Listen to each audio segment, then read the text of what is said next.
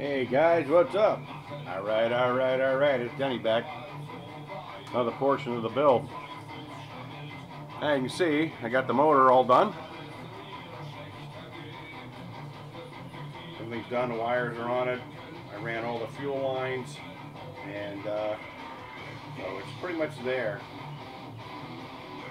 Around this side, you can see I got the dipstick in, all the decals are on it, and actually made an accelerator rod so I can run it through the cowl. Now, see here, we got something different going on back here. We got cardboard templates. We're building some fenders today. We're making templates for fenders is what we're doing. And I made the template for the cowl. So this will set down inside here when it's done. That's where it goes inside there. It's going to be made out of like something polished.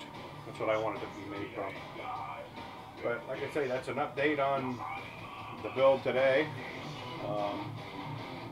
When I get the fenders roughed out, they're actually made from a Bud Light box. I just took them, bent them, trimmed them around what I wanted, and I'll make a template.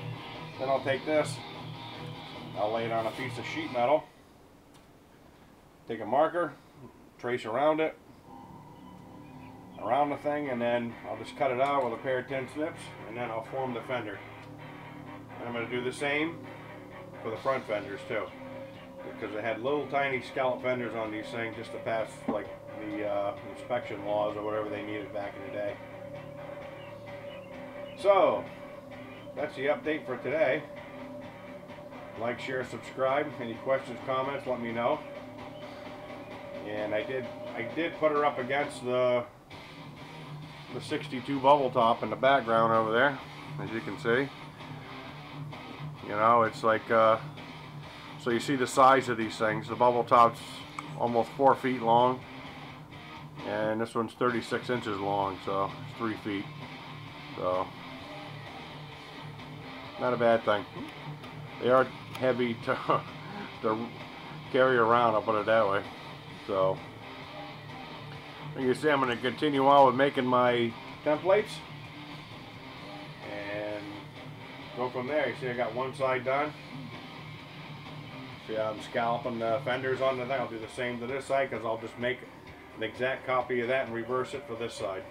That's how simple it is to make something. All I gotta do is make one template, and you can use it for both sides. That's how I built the Impala. The Impala was actually built, I drew it all out, all of the passenger side panels on flat poster board. Then I folded it and cut it, and then I just laid it over sheet metal and cut it out and did the same exact thing. So anyways guys, I'm going to sign off now. I just want to give you a quick update on how it's going and what's happening here. So I'll catch you later. Adios.